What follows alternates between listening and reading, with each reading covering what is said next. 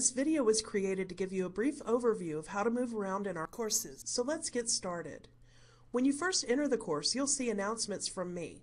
This is where I'll be letting you know about what's coming up, things that are due, and also things that might help you be successful in the course. Notice on the left-hand side of the screen we have some buttons that will help you navigate through the course. Click on those buttons to move from section to section or to return to the announcements page. Below the announcements button, you'll see faculty information. Clicking on that button will take you to my contact information and some additional information about the course.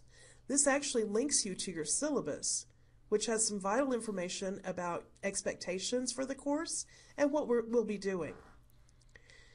You'll notice in the syllabus there's a table of contents. You can click on any one of those links to move from section to section of the syllabus, and also you have some navigation buttons in the upper right-hand corner that will allow you to move from page to page of the syllabus.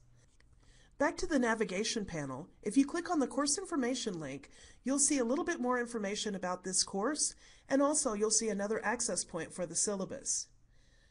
Under coursework, you'll find the main portion of our course. This is where all of the work lives, and you'll find modules that have expected outcomes for each module. The expected outcome is what you should know or be able to do at the end of the module. You'll also find any learning experiences and assignments that pertain to that module.